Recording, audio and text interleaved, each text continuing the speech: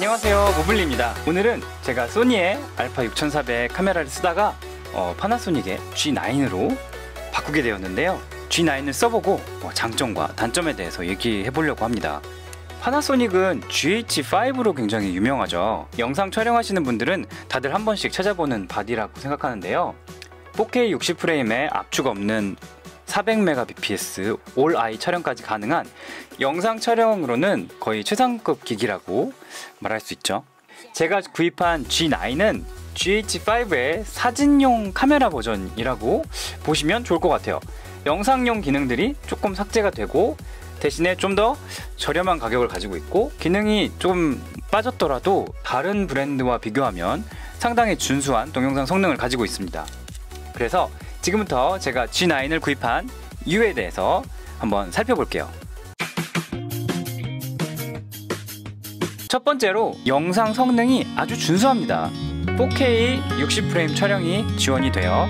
그래서 4K 60프레임 촬영 지원되는 기기가 많이 없는데 그 중에 지원이 되죠. 물론 10분 촬영 제한 시간이 있습니다. 그런데 10분 촬영 제한 시간이 그렇게 신경 쓰일 만큼 큰 건 아니었어요. 왜냐하면 제가 4K 60프레임의 영상을 찍을 때는 보통 이제 메인 화면으로 찍을 때 말고 그 인서트로 찍을 때 많이 그렇게 들어가거든요. 그러니까 10분 촬영 제한 시간이 있더라도 그걸 가지고 전체를 찍는 게 아니기 때문에 저는 그렇게 크게 느껴지지 않았어요. 그래서 저는 그 60프레임으로 찍으면 30프레임으로 바꿔서 슬로우 모션 처리를 할 수 있기 때문에 60프레임이 지원된다는 게 되게 크게 다가왔습니다. 그리고 풀 HD 화질이 좋아요. 풀 HD 화질이 좋습니다. 정말 소니 알파 6400 쓰면서 그 부분이 굉장히 한이 맺혔었죠. 그래서 풀 HD 화질이 굉장히 깔끔하고 좋습니다. 다른 카메라들하고 많이 비교를 해봤는데 풀 HD 화질이 이 정도까지 나오는 카메라는 별로 없는 것 같아요. 그래서 4K로 안 찍어도 충분히 풀 HD만으로도 모든 영상을 완성할 수 있을 만큼 상당히 좋았어요. 해상력이 좋아요. 자, 두 번째로 손떨방이 정말 좋아요. 손떨림 방지, 손떨방이 굉장히 좋습니다. 여기 보시면은 센서 손떨방이 들어가 있고 그 렌즈에도 손떨방이 들어가 있어요. 그래서 센서를 보시면 여기 보면 센서가 이렇게 움직이죠. 되게 불안할 정도로 움직여요.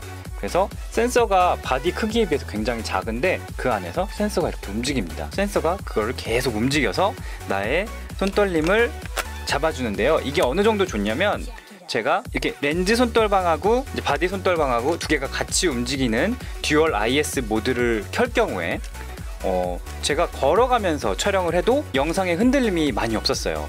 다른 제조사들 같은 경우에는 뭐 오축 바디 손떨림이라고 해도 보통 사진 찍을 때 사진이 흔들리지 않게 잡아주는 정도거든요. 그런데 파나소닉 같은 경우에는 영상에서도 영상이 흔들리지 않고 쭉 갈 수 있도록 이런 잔 진동도 잡아주고, 제가 영상을 촬영하면서 걸어갈 때가 있잖아요. 그런 걸어갈 때도 그런 큰 떨림도 잡아줍니다. 카메라 제조사들 중에 가장 손떨방이 좋은 것 같아요. 그래서 이 손떨방이 좋다 보니까 영상을 찍을 때 굳이 삼각대나 짐벌을 들고 가지 않아도, 물론 짐벌을 쓰는 게 제일 좋겠지만 삼각대나 짐벌을 가지고 나가지 않아도 되게 손쉽게 영상을 촬영할 수 있고, 영상을 촬영하는 사람의 스트레스 이런 것들을 많이 줄여주는 것 같아요. 사진을 찍을 때도 셔터 스피드를 굉장히 극단적으로 낮춰봤는데 셔터 스피드 1초에서도 사진이 흔들리지 않습니다. 신세계죠.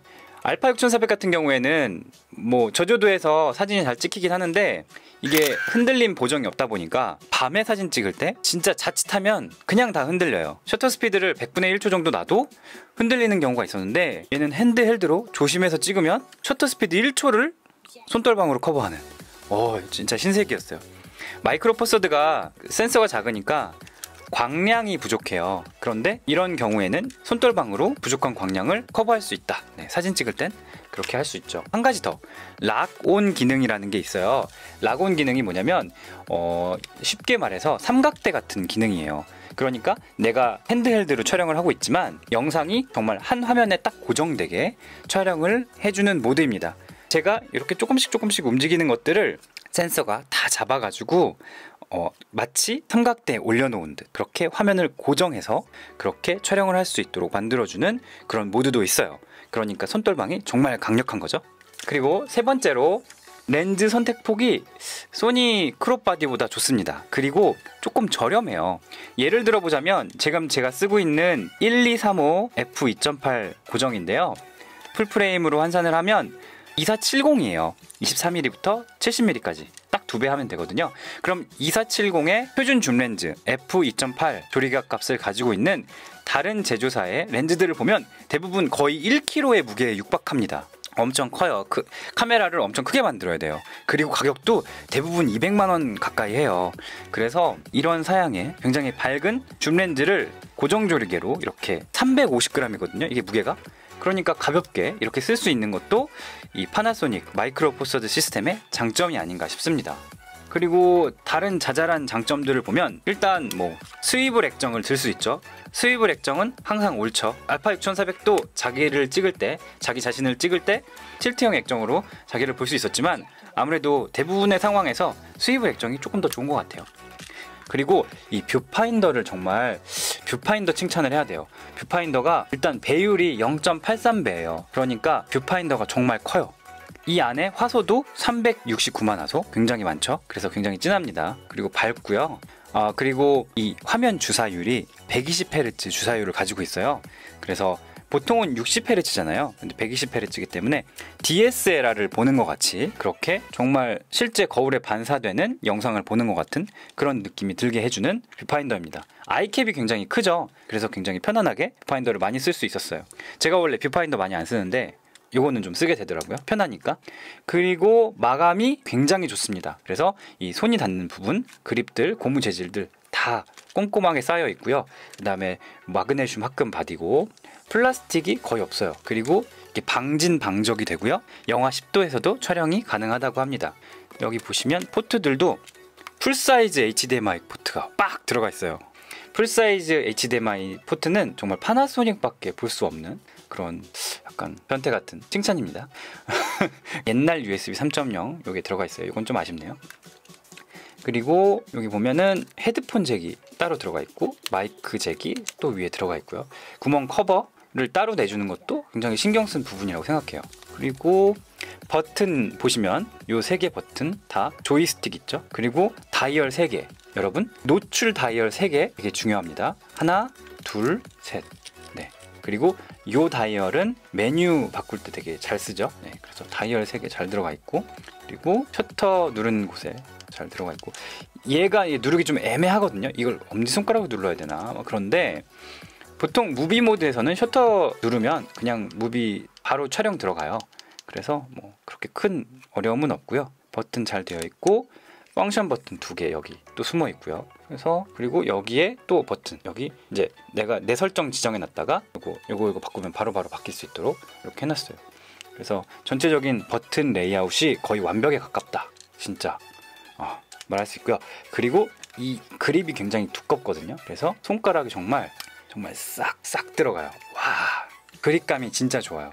그립감이 진짜 좋고 그리고 하나 더 배터리가 GH5 배터리가 들어가요. 그래서 배터리 용량이 크기 때문에 배터리도 상당히 오래 갑니다. 장점이 굉장히 많은 카메라라고 할 수 있어요. 그런데 단점이 없지 않겠죠. 단점이 없지 않습니다.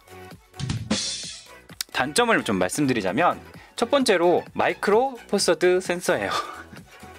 네, 마이크로 포서드 센서는 일단은 우리가 미러리스 카메라 센서를 볼 때 우리가 풀프레임이라고 부르는 물론 가장 큰 애는 아니에요. 근데 우리가 볼 수 있는 것 중에는 제일 크죠. 그래서 풀프레임 미러리스 카메라가 있고 그거는 이제 35mm 옛날 필름하고 똑같은 사이즈의 센서가 들어가고요. 그 다음에 그거보다 한 면적으로 봤을 때 반 정도 작은 게 이제 크롭이에요.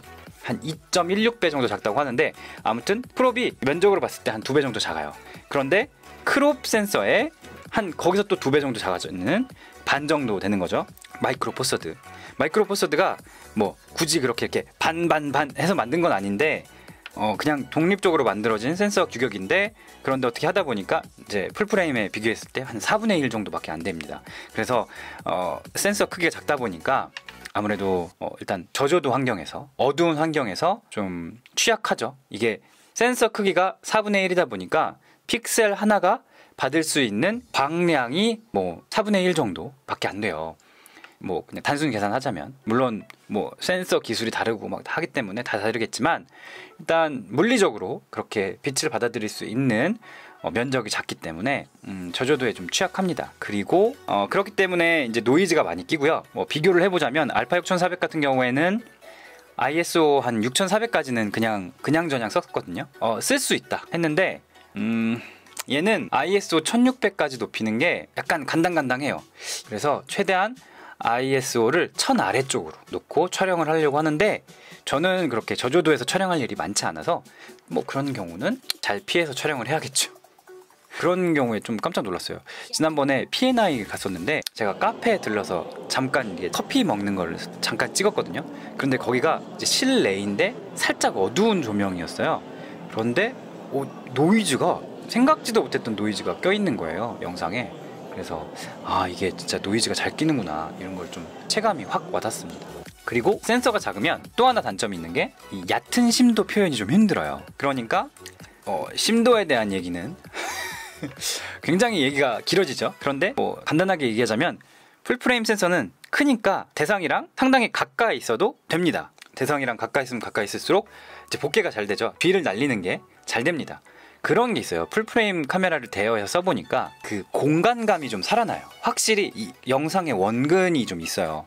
그래서 뭐 제 주변 사람들도, 카메라 모르는 사람들도 풀프레임으로 찍은 걸 보면 이거 되게 잘 나온다. 그냥 풀 HD로 찍었는데 이거 되게 잘 나온다. 되게 화질 되게 좋다. 이런 말을 하는 거예요. 그런데 보면은 차근히 보면 그런 것들이 원근감이 화면에서 보이니까 사람들이 화질이 좋다고 하는 것 같아요.